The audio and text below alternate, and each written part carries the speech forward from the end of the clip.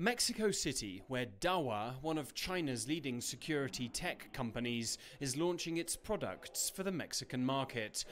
On offer here are the latest security cameras, equipped with thermal imaging, facial recognition, the ability to deploy security drones, and all interconnected through 5G technology and the so-called Internet of Things. The Internet of Things refers to the interconnectivity that smart devices can have between themselves without the need of a connection to the Internet itself.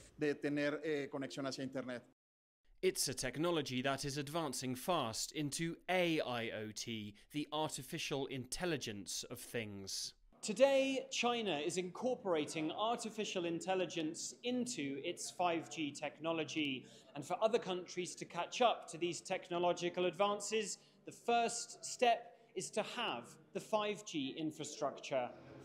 Yet in Mexico, that remains a challenge. Mexico is a country that's taking a long time to adopt this technology.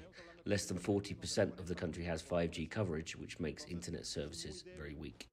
Increasing 5G coverage in Mexico and across Latin America as a whole has been a slow process. Dimitri Flores is a 5G engineer in the telecommunications sector. It is still ramping up in Latin America, in contrast with what we're seeing in Asia, for instance, and Europe and even the US. However, he says that Chinese interest in the region is growing.